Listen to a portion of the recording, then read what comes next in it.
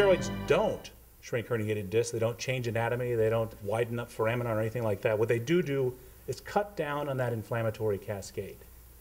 And once you cut that down, that can put you on the road to doing more PT, more exercise, making you feel better. This is nothing magic. It's just putting the medication where the inflammation is.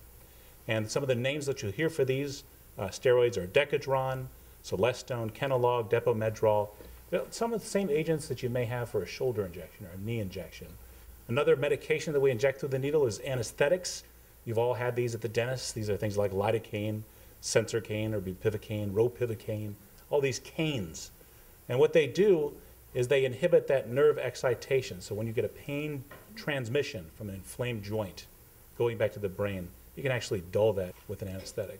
The weakness of that is it only lasts at most about probably 12 hours. So that's a short term. It's good for diagnostic, and we do use it for therapeutic as well. But the real long-term action is the steroid. And then the final medication is cement. Now this, I'm not going out to the hardware store and buying pavement and putting it in a needle.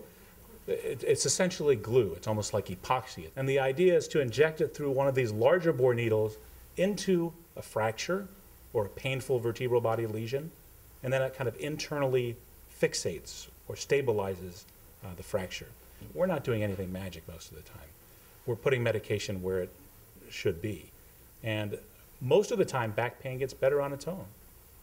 Some surgery is necessary, a very small number of cases, but the body does a fairly good job at healing itself. The problem is that can take 1 to 2 years. You may not want to live with pain for 1 to 2 years while that disc resorbs. You may want to jump and go ahead and get to needle injection to get back to your regular lifestyle.